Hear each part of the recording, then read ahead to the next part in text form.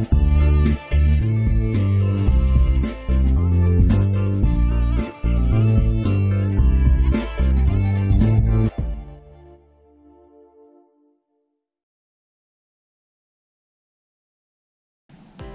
guys, thanks for watching and I hope you subscribe to the channel.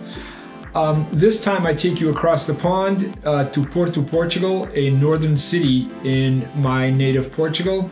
And you would think that I'd be like hauling all kinds of DSLRs around, my typical Canon gear, which I didn't.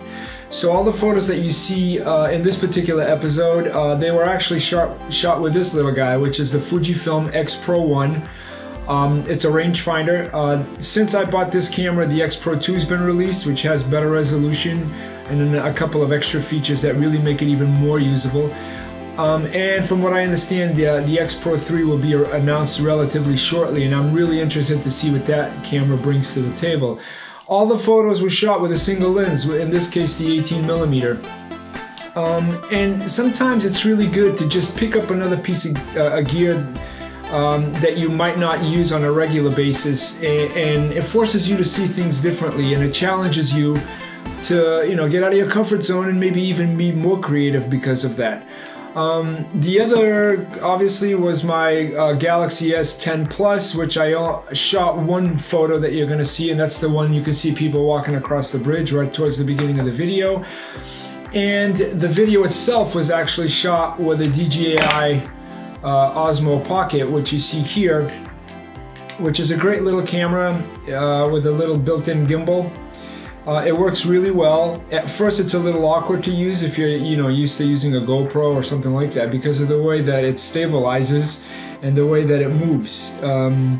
So it's a little bit different. I think it did a pretty good job. Since then I've gotten a lot more used to this particular camera, and I'm sure I'll be using it again in the future. So I hope you liked the episode.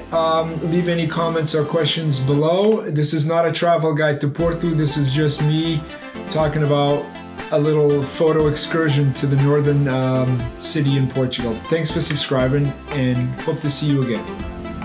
The key for me is always the same, and that is to capture the essence of something, and it's all about the people. Don't be timid, just photograph things. Look for what's interesting, make sure the photos are clean, dynamic. So you see how much depth there is in this particular photo? There's so much happening in one single frame. There's no denying that Porto is a beautiful place. There's just so much history here that every archway there's something to discover on the opposite side. When I'm walking around, I'm in a void. I'm just literally taking it all in. It could be the symmetry, the color, the shapes. Everything is interesting.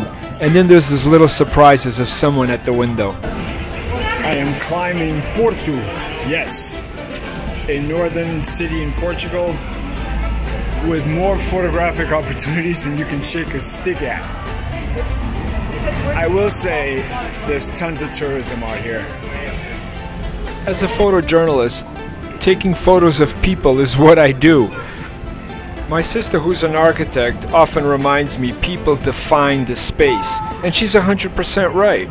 Without the people, this would definitely not look anything like it.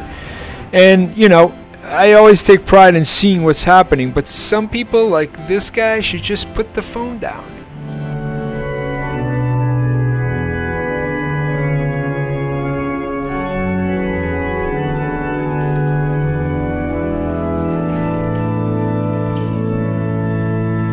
It's important to walk. Yes, visit your typical tourist sites, but go discover the little alleyways, the streets. What makes the city unique? Obviously the buildings, the way they look, the way they're connected. So how do you photograph that?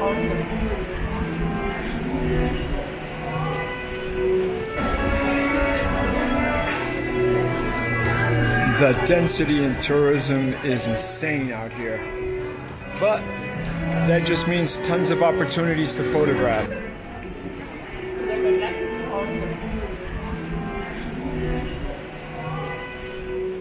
What you have to look for is not the typical pictures. Let somebody else take those. Look for something interesting. It's funny, I've been to Porto on a few occasions, and there's always something interesting there. Photographically, you have to think of it in a different way.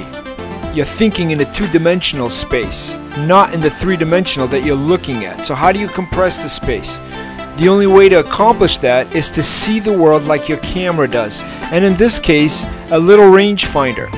Moral of the story: don't use your equipment as a reason why you can't photograph something. Take advantage of whatever it is that you have with you. If it's your cell phone, that's what you use.